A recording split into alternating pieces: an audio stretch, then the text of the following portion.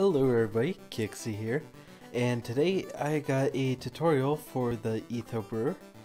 So what you see here is the 3 ingredient brewer, but I'm going to actually be showing you how to make the 3, 4, and 5 ingredient brewer, because once you make the 3 ingredient you just add a few layers and you get to the rest. So what the difference is with this brewer is that it has a potion brewer for every single ingredient that you have. So as you can see, the first one is the primary, then you have your secondary, and then you have your modifier. And then if you have the 4 or 5 ingredient brewer, you'll have 1, 2, or 3 modifiers.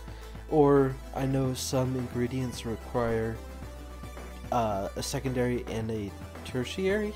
So it just depends on the type of potion that you're going to be brewing.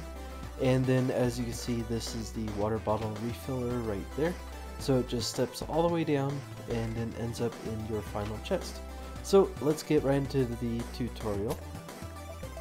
So the first thing you want to start off with is your button. So you're going to put that on your far right, and you put the button in the front and a torch on the side and a piece of redstone on the top. Now at the back of the redstone you want to place a block. Next to that, place 3 blocks, and you're going to put repeaters all on 4 ticks. So that's the starting part. Now you want to put your chest over here on the left, and we're going to start the stack. So you put your hopper, then you do a brewing stand, hopper off the side of the brewing stand, then just keep going up with however many ingredients you want. So this is just going to be for 3 ingredients, and then we're going to cap it off with the water bottle chest. And now what you want to do is over here at the end of your repeaters, put a block, and you're going to put a redstone torch in the front and out the back.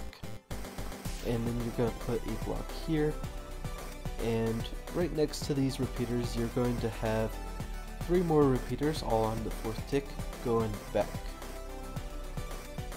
Now out the front of these repeaters you're going to place a block and a torch coming out towards the front, and a block on top of that, and yet another torch. And next to the torch you're going to put a piece of redstone which powers this hopper here. And so as you can see, this hopper here is powered, and now this hopper is powered. Then this one is also powered because of this torch. And now we're going to bring the power back across to this side with another 3 repeaters all on the 3rd tick. And then you want to put a end cap block here and a torch out the front. So that's the main basic design. If I press this button you can see that torch goes off, then that one, and it just goes back and forth until it reaches the very top. Now I do want to note I have had a few bugs here and there. One of the bugs I had is right here. If this is, it's either a directional glitch or it is a positional glitch. And so this hopper will give too many water bottles, and one of the water bottles are going to get stuck in this, which causes a lot of issues because it has awkward potions in here and then 1 water bottle. So if you ever have that issue, what it is the timing is just like 1 tick off. So you want to remove this torch, put it in the back, put a block on top of the torch, and then you're going to put a repeater here, and you're just going to put a single piece of redstone right next to the chest, which powers this hopper. And then if you're still having the issue, you could of course extend the signal if you want. It just increases the delay of when your potions get finished. But that's if you have that error. If you don't, the other version should work. It just sometimes has an error here and there. So if this is the 3 ingredient brewer, if you want to go up to 4, just remove your water bottle chest, add a brewing stand there and a hopper off the side, and then you're going to put your water bottle chest back down, and then you just have to continue the towers. So as you can see, we have a torch coming off the back here, so you want to do the same on this layer, and then you put a block on top of the torch, and then you put blocks there and we want to return the redstone signal back to the other side. Once it's to the other side, you put a block at the end and the torch coming out the front.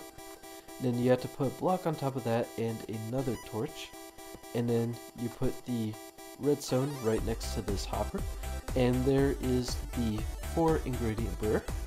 And now again, if you just remove the chest, put a brewing stand and a hopper, and re-add the water bottle chest. Now you just want to bring the power back to this side with the 4 tick repeaters, and then all you have to do is put the redstone torch out the front, and there you have the 5 ingredient brewer. As you can see, the timing just goes back and forth until it reaches all the way to the top. And of course you can make this however tall you want it, but that would kind of defeat the purpose, because from what I know, 5 is the most ingredients you have. There might be a few potions out there that use 6 ingredients.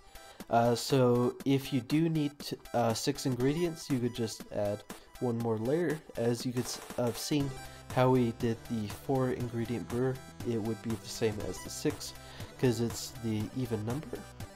And that's about it. Thanks for watching. See you all next time.